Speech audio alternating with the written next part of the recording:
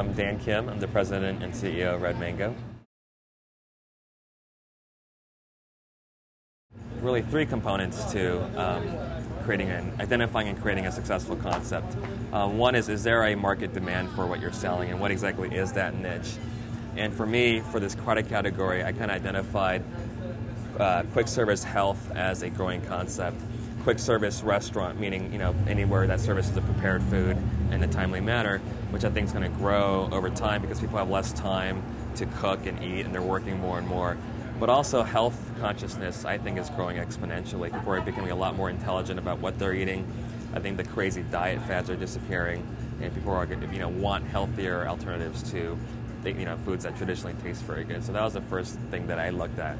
The second thing that I look at in terms of identifying a company is the team. What kind of team can I assemble, the people? And I had access to a lot of people who had startup experience and passion for growing concepts and whatnot. So I kind of looked around and said, I can pull this person from this place and this person from that place, and basically create a team that can help grow that concept. So you have the concept and you have the team. And then the third thing is kind of the brand and how are you going to market that to people, and how are people going to be receptive to that concept. And I did a lot of research in terms of what I think people was looking for in a frozen yogurt concept, and the reaction I got from people was absolutely amazing.